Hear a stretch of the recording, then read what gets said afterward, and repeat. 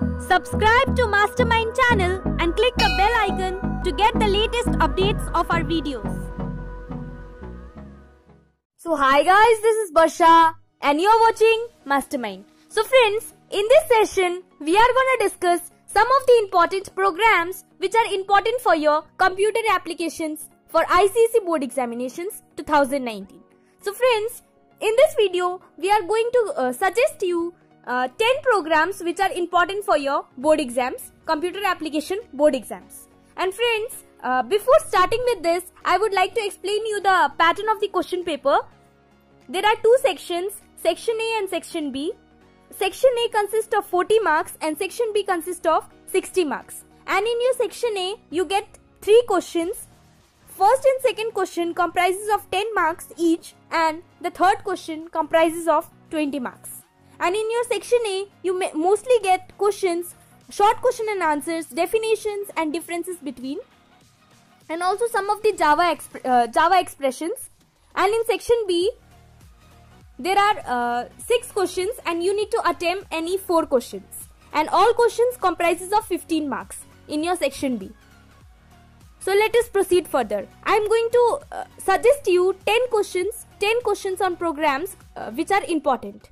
So go through that. So let us start. So friends, these are some of the programs, and friends, you also need to go through the past 10 years board papers because everything is given there. You have to go through it and you have to refer to the past 10 years board papers. So let us start. The first one is check whether a number is a palindrome number. So this is important. Most of the time it is repeated in your board exams. Check whether a number is a palindrome number. After that, find the mean, median or mode of a set of numbers as per user's choice. So you have to find mean, median and mode of a set of numbers. After that, display in terms of Fibonacci series. This is important, Fibonacci series. After that, find the arithmetic means. Next question, reduce the digits of an input number by 1. I'm just reading it. You can practice all these questions. These are some of the suggested questions which I'm suggesting you to study for your board exams. After that, find the highest prime factor of a number.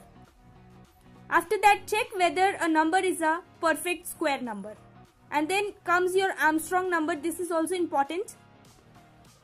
It is most of the time repeated in your board exams. After that, check whether a number is a composite number. This is important. And the last one, we are suggesting you 10 questions which are important, so you can go through it.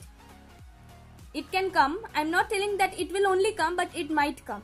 After that, among this 10, at least 2 or 3 can come. Check whether a number is a prime number. This is also important. You must go through this.